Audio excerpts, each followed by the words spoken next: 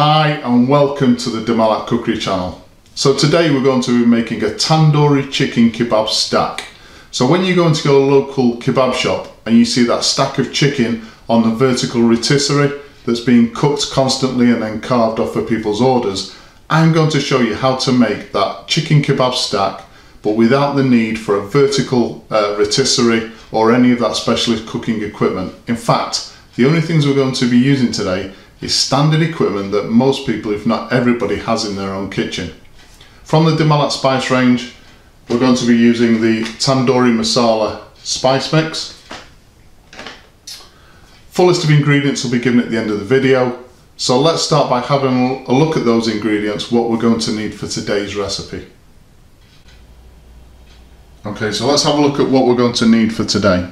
So I've got 250 grams of natural yogurt in a large bowl. Just make sure that whichever bowl you use, it's small enough that it will go into the fridge. We need a tablespoon of tandoori marinade paste. We use Patak, so you can use whatever brand you like. We need a teaspoon of mint sauce, a tablespoon of Malat tandoori masala spice mix. I'm going to be using a quarter of a teaspoon of food colouring. That is optional, red food colouring. Completely optional, you don't have to use it if you don't want to. We want the juice of half a lemon. We need 2 large baking potatoes. I'm using chicken thigh meat, so I've got 1.5 kilos of chicken thigh meat. There's a big split in our family between thigh meat and chicken breast meat. My wife especially doesn't like the thigh meat, so if we're cooking for her we have to use breast. If you're going to use chicken breast meat, then make sure that the actual fillet is quite flat. So what you might have to do is place the breast fillet between 2 pieces of greaseproof paper and just use a rolling pin to just flatten it out slightly. We're also going to need an oven-proof dish and a metal skewer. Now, one thing you have to make sure of is that when we're going to be placing the metal skewer into the oven vertically like this to create the stack, and you have to make sure obviously that the skewer is not too long that it won't actually fit into the oven. So what I've had to do here, I don't know if you can see, but I've actually cut off the end of the skewer because that is the height, the maximum height that I can use in our oven, because we have a grill element at the top of the oven which restricts the height. So just make sure whichever skewer that you're going to use, once it's placed into the oven-proof dish, that it doesn't exceed the height of the oven, so we can slide it in quite easily. So first thing we need to do is to make our tandoori marinade. So we've got the tablespoon of Malat tandoori masala spice mix and 1/4 teaspoon of red food colouring. As I said, that's optional. So we place that in. We've got the tablespoon of tandoori paste and also the teaspoon of mint sauce. That goes in.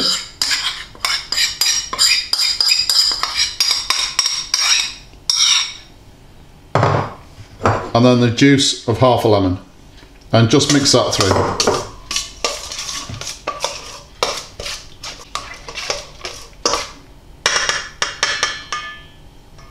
So once we've mixed that thoroughly,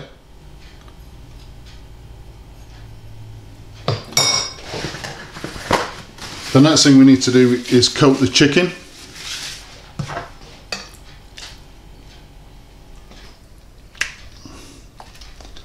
And just make sure that every single piece of chicken is coated well. And then the chicken will then sit in the fridge minimum of 2 hours, preferably overnight, in order to soak up all of those flavours. So that's the chicken well coated. I'm going to be placing this into the fridge covered with cling film for 2 hours. We need this for a family get together later today, so I'm going to be doing this for marinating it for 2 hours. It is far better if you can do it overnight. So this will sit in the fridge for 2 hours and then we'll come back and I'll show you how to make the stack.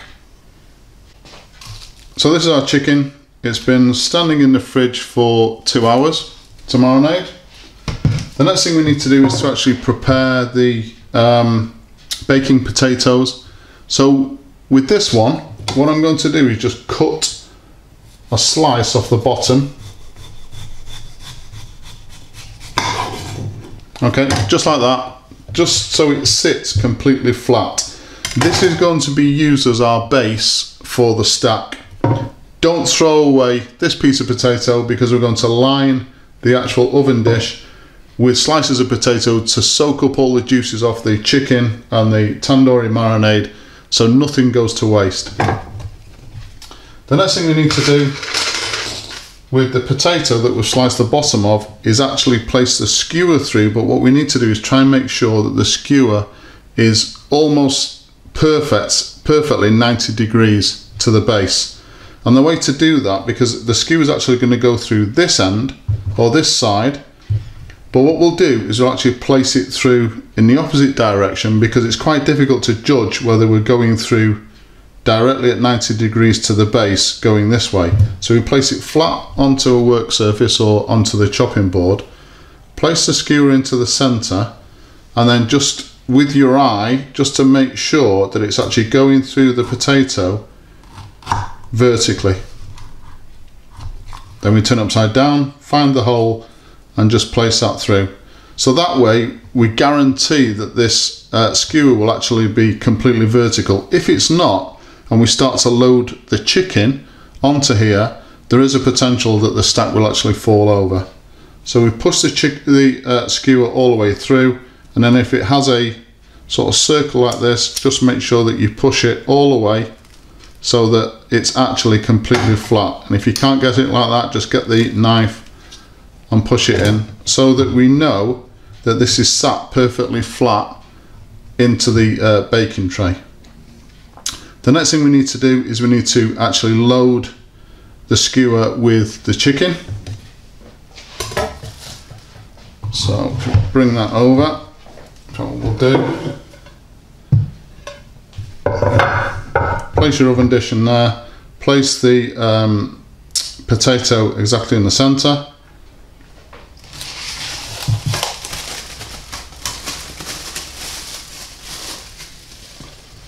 And then just start to load the chicken. This is quite messy, so I'm going to be using some disposable gloves.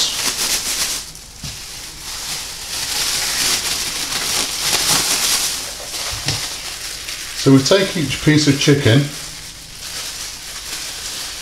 and then find roughly the center and place that over the top.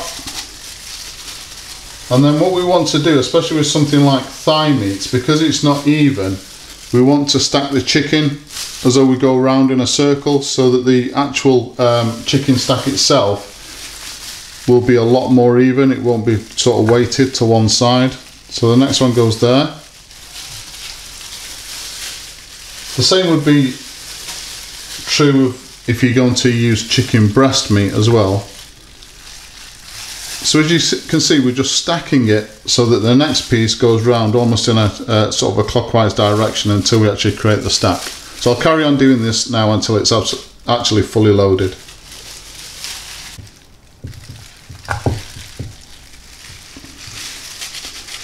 Okay, so that's the chicken stack done.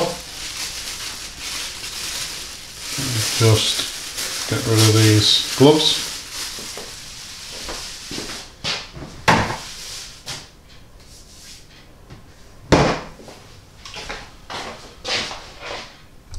So the next thing we need to do is actually place some potato in the bottom. That's what the second potato is for, because I hate wasting anything, and we're going to get a lot of juices, a lot of that tandoori flavour going into the base of the oven dish, and I want to be able to soak those up into the potato, and then we can serve the potato as well.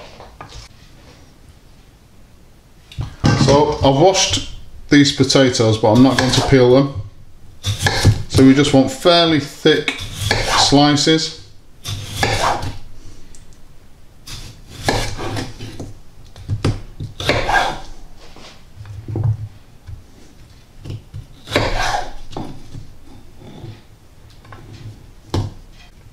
Okay, just like that.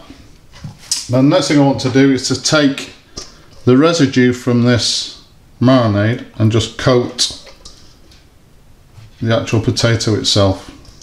Again, don't like to waste anything. Okay, next thing then is to cook this. So we're going to preheat the oven to 180 degrees centigrade, place this into the oven, and then we're going to cook it for about an hour and 15 minutes to an hour and 30, depending on obviously the size of the stack, the amount of chicken that you're using. So between an hour and 15 and an hour and 30 minutes, this stack will be perfectly cooked, and then we're going to take it out and we can present it and obviously carve it. So our tandoori chicken kebab stack is now done. An hour and 15 minutes it's taken in the oven. As I said before, depending on how much chicken you use, that'll obviously dictate the cooking time between an hour and 15 minutes and an hour and 30. The potatoes have soaked up all of the juices off the chicken. They're done to perfection. So the next thing we need to do is consider how we're actually going to serve this. Whenever I'm doing a family get together or a barbecue, I like to develop a menu where I'm not sat or stood in the kitchen all night. So we want to serve this, or I want to serve this, so that people actually help themselves. So the way I do that with this meal is just move that out of the way. Take a large bowl or a serving dish, whatever you've got. So this is a serving dish for pasta. It doesn't matter what it is as long as it's nice and large.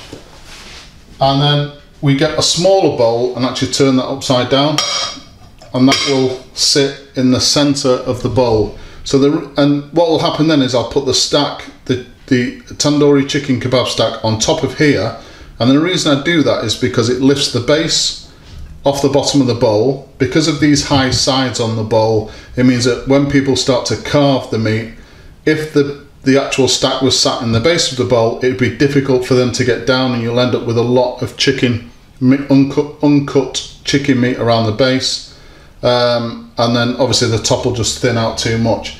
So place the bowl upside down in the larger bowl, and that will allow the base of the stack to actually sit above the base of the large bowl. So the next thing I want to do is place the stack onto there.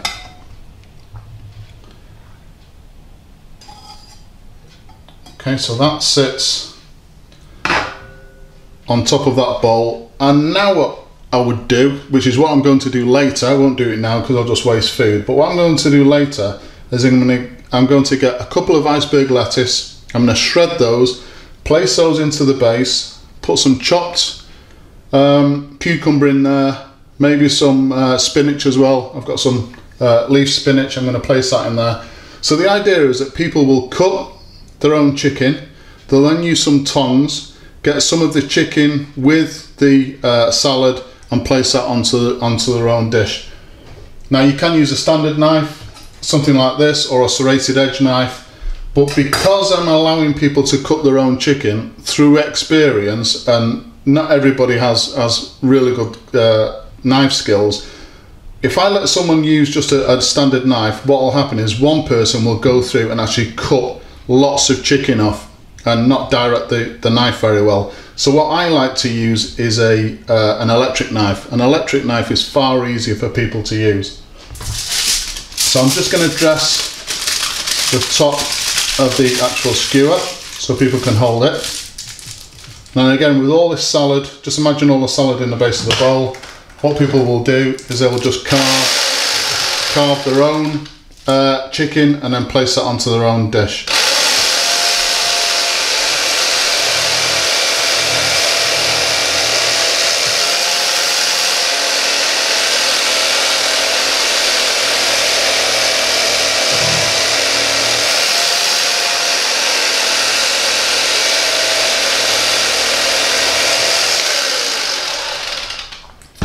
So as you can see, with placing the stack on top of the upturned bowl, it makes it a lot easier for someone to cut into. Also going to use the potato, which we've placed into the bottom of the oven dish, cut that up smaller into small cubes and actually decorate the top of the salad with that. And then once people have cut down to such an extent there's hardly any chicken left, I can guarantee someone will even eat the potato which has been used for the base, because that has got a lot of the flavour from the chicken within it.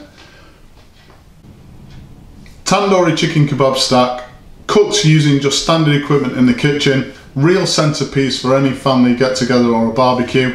You can actually use the same method if you have a horizontal rotisserie on your barbecue, because what you'll do is you'll do all of the points up to placing the stack into the oven, and then only cook it for about half an hour instead of all the way through, and then you can transfer that chicken stack onto the spike and then straight onto your horizontal rotisserie. And the reason for doing that is when the chicken's cooking for about half an hour, it actually seals it all together, so it's a lot easier to use on a horizontal rotisserie.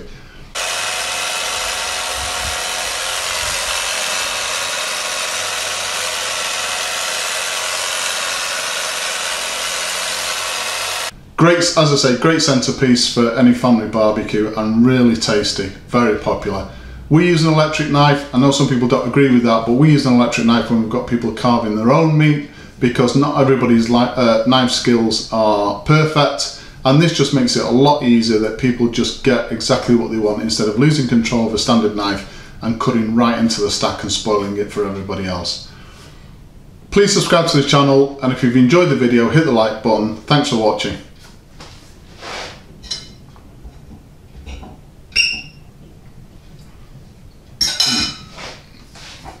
What could be better than tandoori chicken kebab?